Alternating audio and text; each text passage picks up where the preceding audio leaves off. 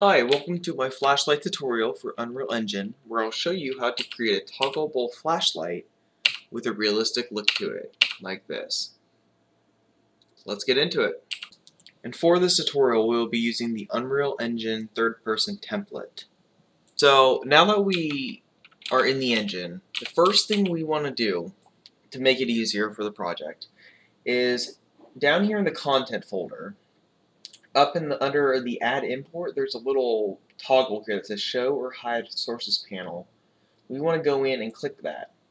And what that'll do is if we see content in the drop down, we can now quickly get to our folders and parent folders very quickly.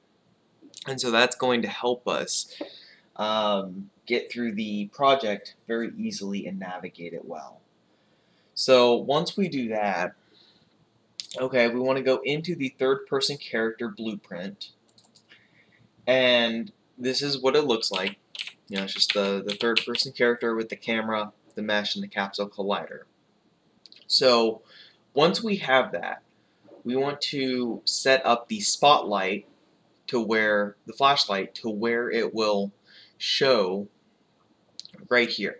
Okay, so the first thing we need to do is we need to add a component at the top. Now what a component is something that you just add to the character like a light. So we want to go in and click add component, and in the search components we want to type in spotlight. Might have a space. Yeah, it has a space, so spotlight. Alright, so now that we have that in here, alright, what we want to do is we want to move it to the head. So you're going to take these arrows and you're going to drag it over to where the head is, and if you want to make this on the body you can, so that's doable. So once you have that in, okay, we're going to make sure it lines up properly, and it does, okay, and the way the spotlight works is it uses this cone, okay, so this cone determines where the light will be shown.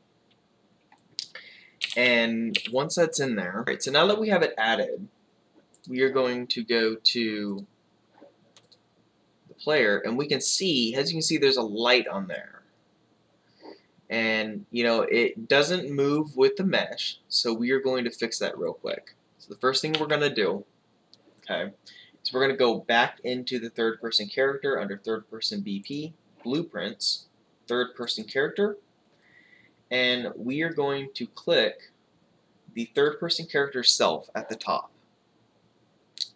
And under the details, we are going to search control, so you can just type in con, and type in controller rotation yaw.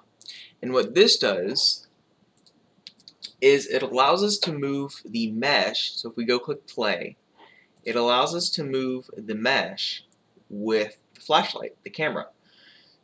So now, when we move, it moves realistically, and that's what we want. So now the flashlight doesn't look very realistic, to be honest. It really doesn't. You see, it's just a giant light. It doesn't look like a flashlight how they have the inner rings and stuff. So what we're going to do is we're going to go to the spotlight, and we are going to add, we're going to exit out this details on the search, and we are going to scroll down until we see light profiles. And there's something called an IES texture, and this is how game developers create the flashlight look without impacting performance. So under the drop down it says none. We want to click this, and Unreal does come with certain profiles already in the engine for you. So we're going to use the narrow complex, okay, and as you see the texture is now selected,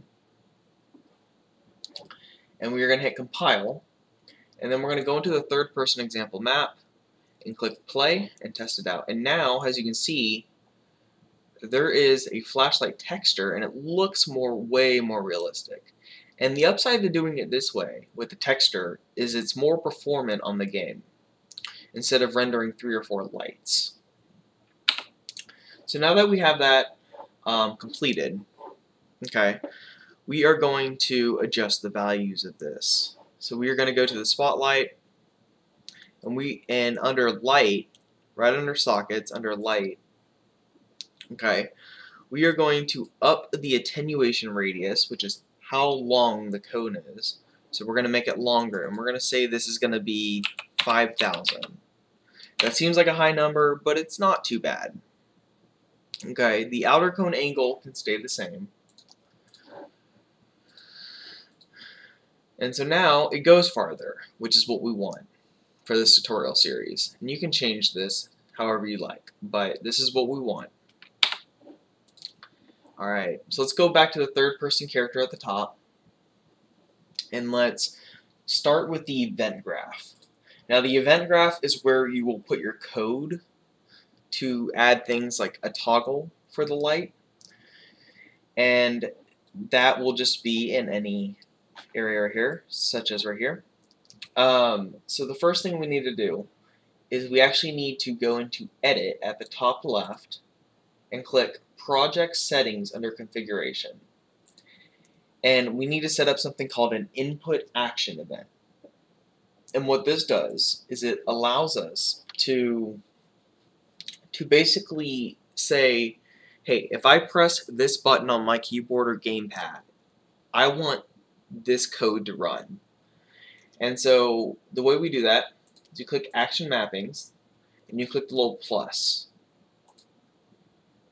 And we need to give it a name, so I'm going to call it Flashlight Toggle. And with that being done, we now need to give it an input key. So something on the keyboard, right, where when we press that button, it'll activate the code. So I'm going to use the F key. You can use a different key, but I'm going to use the F key. And with that being set, we just can go back to the third person example map. And now nothing is done yet. There's no code in yet. However, with that being said, let's go back to the third person character. Okay, remember we're in the event graph where the code is, and we're going to scroll up, and we are going to create something called an event begin play. Okay, now what this event begin play does is when we click this play button right here, or when the game loads, this code will be run first. So if we put code in here that tells the flashlight to turn off, when we click the play button, this is going to be off by default. So let's go ahead and start this out. So we need to get the spotlight. So over here in the component section in the top left, we want to click the spotlight and drag it into the event graph. And it's going to create this little blue pill thing here. So the first thing we want to do, well, if I can drag it over, let me compile. So the first thing we want to do is we want to click it, hold it, and drag out and click and let go. And when we let go, a search thing is going to come up, and we want to type in set hidden. So in the search, we'll type in set hidden in game. And then we're going to connect this, and we will type in, or we will set the hidden to be true. And once the hidden is true, when we click play, the flashlight is no longer on. Because what that did was, it hid the flashlight from showing. And so now it acts like it's off to the player. So when we're in the editor, we can see it, but when we click play, on begin play, it turns it off. So now what we need to do is we need to create a input where when we press the F key, it will deactivate this, and it'll toggle the flashlight to be on. So what we need to do is zoom out a little bit and scroll down, and we are just actually going to copy this. Okay, we're going to hit Control C and Control V twice, and this will make more sense in a second here. And we are going to right click in the event graph and type in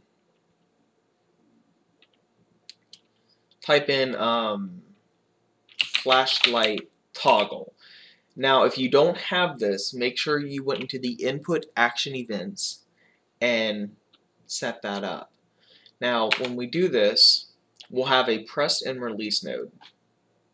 Okay, so what we want to do is we want to take the pressed and we want to add a flip-flop flow control. And basically this is like a toggle, right? If you press it once, it does A. If you press it again, it does B. So what we want to do is we want to type in A. So we want to type in A. Compile this. Go to hidden. And then we want to set it to be new hidden untrue, because we want to show the flashlight when we press the toggle. And then in B, we want to hide it again, because remember, we're toggling it off.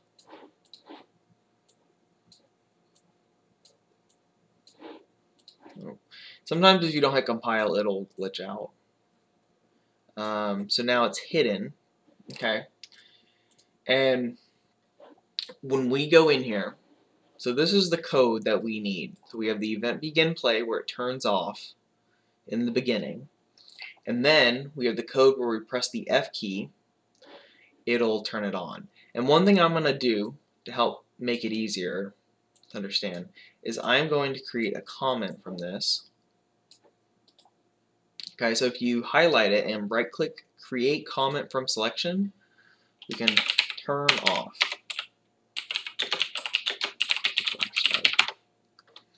Alright, and then we can do the same thing up here. Right click, create comment from selection, turn on flashlight.